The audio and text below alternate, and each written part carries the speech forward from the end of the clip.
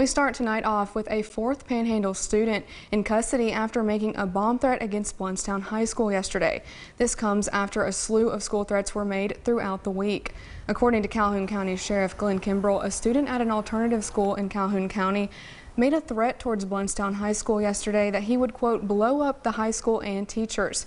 Sheriff Kimbrell says the student has been charged with making a bomb threat and is now in custody at the Department of Juvenile Justice.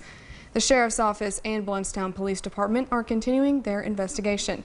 On Tuesday this week, an 11th grade student at Bay High was arrested and charged after a handgun was found in his backpack.